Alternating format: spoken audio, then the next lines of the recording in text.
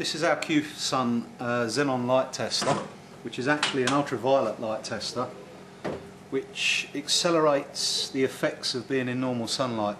We use this to test light fastness of all our pigments.